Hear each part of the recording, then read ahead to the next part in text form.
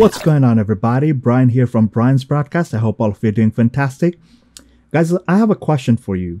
Do you have a fragrance in your collection, like something that smells very synthetic? You know it's very synthetic. Nothing natural about it, like not even the top note, not even the opening. Forget the dry down.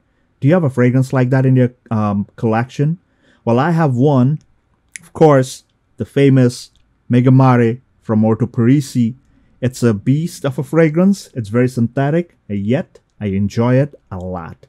Now, today I'm going to talk about a fragrance, a house that's not known to many, right? The house name is Marc-Antoine Barrois, and I hope I didn't butcher the name. The name of the fragrance, you have seen it from the title already. You have seen probably numerous reviews, maybe. Or if you're discovering it for the first time, as gratitude, maybe why don't you hit the subscribe button and the thumbs up button if you like the content. So the fragrance we're going to talk about is called Ganymede. As we know, Ganymede is one of the moons of Jupiter, and Jupiter being one of the largest planet, of course, that's why Jupiter sometimes is referred to as like one of the strongest planet, blah, blah, blah, yada, yada, yada. So let's not go into details about those things, astronomy, astrological things. Let's not go into that. Let's talk about the fragrance Ganymede. Now, this is a fragrance which was released in 2019, and it's a lesser known house because not too many people talk about it. I got to discover it here in 2023, and I was so happy that I did. And let me quickly share the note breakdown with you guys, and then we're going to talk about this fragrance and what I felt I experienced with Ganymede. Now, before I proceed, let me quickly show you the box. I'm not going to go into too much details, but this is what the box looks like. And this is the beautiful bottle. As you can see, this is not a metal plaque. It's a golden paint. It's painted. It's etched on the glass, and it's a beautiful, simplistic bottle. Got the logo on the top and also on the atomizer. The atomizer is pretty nice, I would say. Let me take a quick whiff of this beauty. All right, talking about the notes from the website. So this fragrance revolves around the usage of 4 notes. So you have mainly mandarin, immortelle, violet, and suede. So these are the 4 notes, and the artist, the perfumer over here, 2 perfumers actually. So Marc-Antoine Barrois and Quentin Bisch, I guess. So they played around with the notes a lot with these main 4 notes, right? So as per Fragrantica, I see there's the presence of mineral notes, saffron, suede, akigala wood, violet leaf, Italian mandarin, immortelle, and Chinese osmanthus. Now guys, let me tell you something. This fragrance is pretty controversial amongst users who already know about it. And if this is the first time you're seeing this fragrance or hearing about this fragrance, let me tell you something. This is not something you would want to blind buy a full bottle. Like, because the moment you spray this fragrance, there's a strong metallic note that comes off. And I firmly believe that this metallic note, it's sort of like, to my nose, I kind of detected that herbaceousness to it, and the metallic note, I think it's coming in conjunction with something where the violet leaf, right? The violet leaf reacts with that particular note, and then it comes off as a metallic note. Maybe there is no mineral or metallic note in it, but that's how I felt. That's what I feel. And then a lot of people complain about this, like the metallic note is too much for them. It's probably overbearing on their skin. Because of course, like I said, this fragrance is not almost, I would say it's very synthetic. It feels very synthetic. You know it's synthetic, but at the same time, it's very, very enjoyable and wearable fragrance.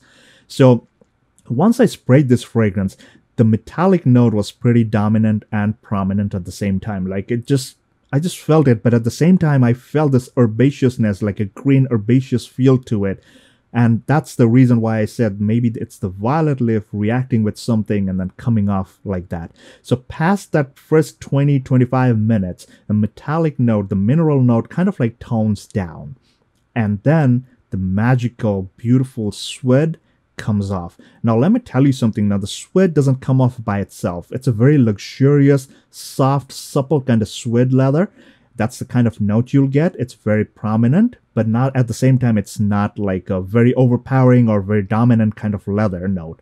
It's very luxurious. It's a very luxurious feel.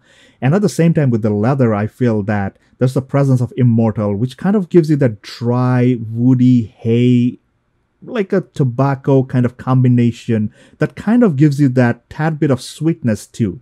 So these things, I feel that they work in conjunction. So the suede and the immortelle kind of, I have a feeling that they kind of work in conjunction. That's why you get that kind of like a dusty, but at the same time a tad bit earthy, and at the same time a beautiful, like a dry, woody leather suede luxurious smell.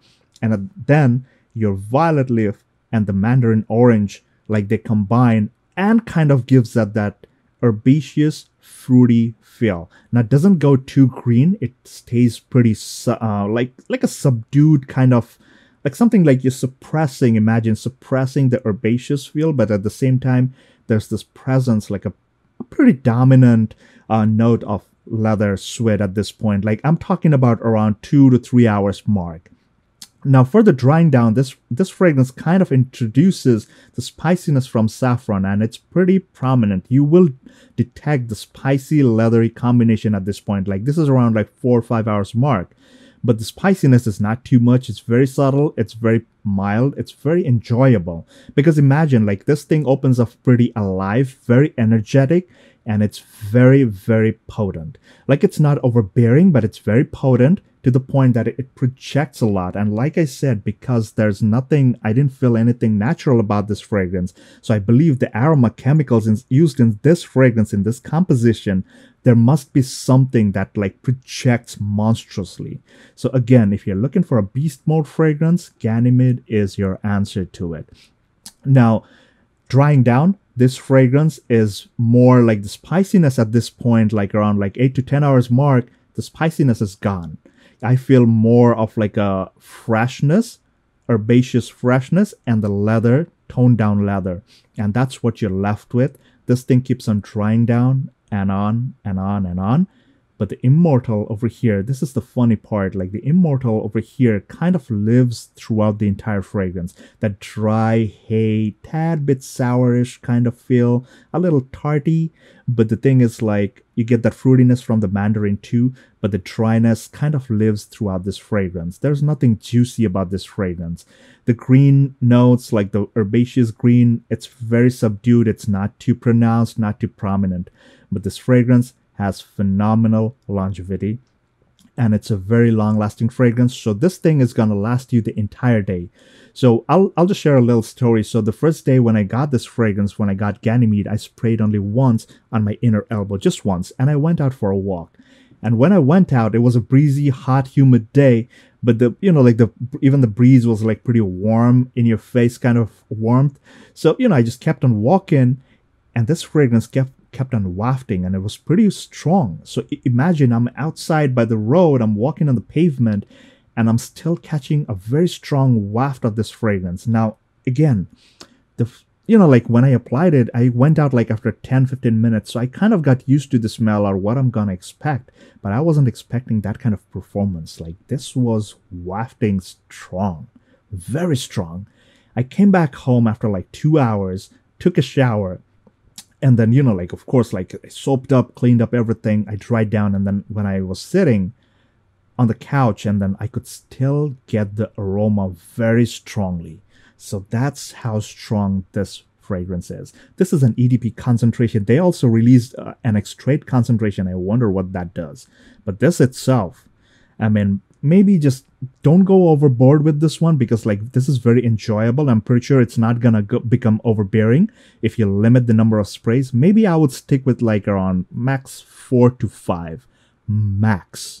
I mean, I think even 4 to 5 will be too much. Personally, me, I was going with only 3. 1 on the chest and 2 behind the ears. And the whole day this thing kept on projecting. People were catching a good strong waft of this fragrance, and I was getting compliments left and right, to the point that I went to a restaurant, and the cash register lady, the cashier, she was commenting that, "Sir, you smell very nice. What's the fragrance?" She literally asked me that question, which is very odd. Like, I wear so many fragrances, go places, but not always do I get compliments like that or questioned like that. So I told her the name of the fragrance and everything. She was very happy. But let me just tell you one thing, like this fragrance does not come in cheap. A 100 ml bottle probably goes around for like $190, 190 euros, I believe, and maybe convert that to dollars, maybe something around 220-ish, something like that. Yeah. So that's about it, guys. That was my experience with Ganymede. And talking about longevity, definitely beyond 10 plus hours, beyond, way beyond. I'm just telling you the lower bound. So that was my take, guys. A very enjoyable fragrance, synthetic, but very enjoyable, very much wearable, office safe. Yes, just be mindful of the trigger, how many sprays you do. You follow that, you should be good to wear this all season, every day. It's a signature scent worthy fragrance. That's what I believe. And if you can get past that, like 15 to 20 minutes of that strong metallic note in the opening, you're good to go. Trust me, this fragrance has a fantastic dry down. You will enjoy it. But again, like I said, sample first. Sample, sample, sample. Do not go in blind with this one. This is pretty potent. You don't want to mess it up, spend all that money, and then end up with a bottle you don't like. So that was my take on Ganymede, guys. Let me know in the comments section. Do you own this fragrance or anything else from this particular house? Let me know in the comments section, and make sure you're subscribed and hit the thumbs up button on this video, because I do giveaways all too often. You don't want to miss those videos where I do those giveaways, right? So until the next one, please take care, stay safe, and all the best.